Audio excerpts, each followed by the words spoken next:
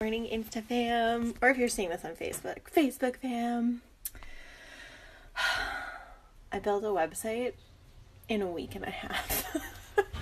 Not my blog, separate website. So that's probably why you haven't seen much of me lately. Look at this hair in the morning. Look at this.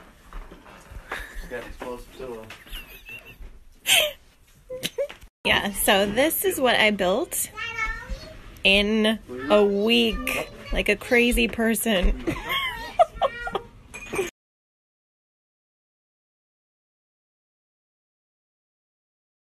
Yeah, so it was an insane week. I decided, because this is our lifestyle community, and that's part of how we earn income is through lifestyle coaching, and the company that I decided to partner with. And I was like, okay, how can we make it easy for our clients and our brand partners who are BYOB influencers who have partnered with us?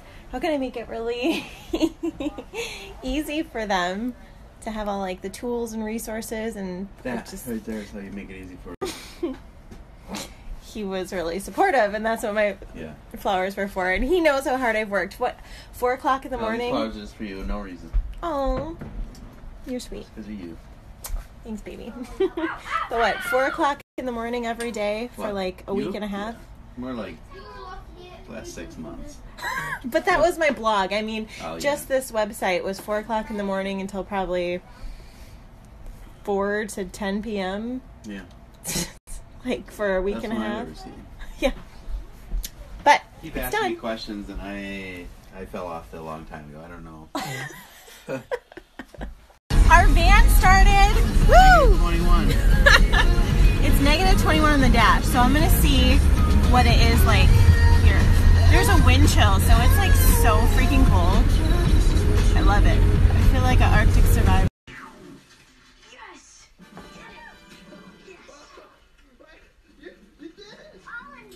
So guess what, you guys? I just enrolled with a multi-millionaire, and I'm getting trained. Yep. 3 months of mentorship. Yeah. So here is my suggestion. Now this has happened to me a couple of times where I've gotten super excited, but then kind of a little nervous about the financial investment. However, when that investment is aligned, I know it's aligned because I feel it in here. It's like this uncontainable excitement where if you take the money aspect out of it, I would be saying yes, that's amazing, that's perfect, I want to do it. When you take the fear out of it and you're able to just assess based on here, okay, how does this make me feel? What do I want to gain from this? If it's all good things, remove your fear from it. I had this last year where I was freaking out about a mentorship and learning the skills that I have now applied to my business that's allowing my business right now to just kind of grow like popcorn and ease, autopilot. I mean, all of the things I wanted to do last year, I'm doing because I invested last year, which is how I knew this year I just had to do it because I was feeling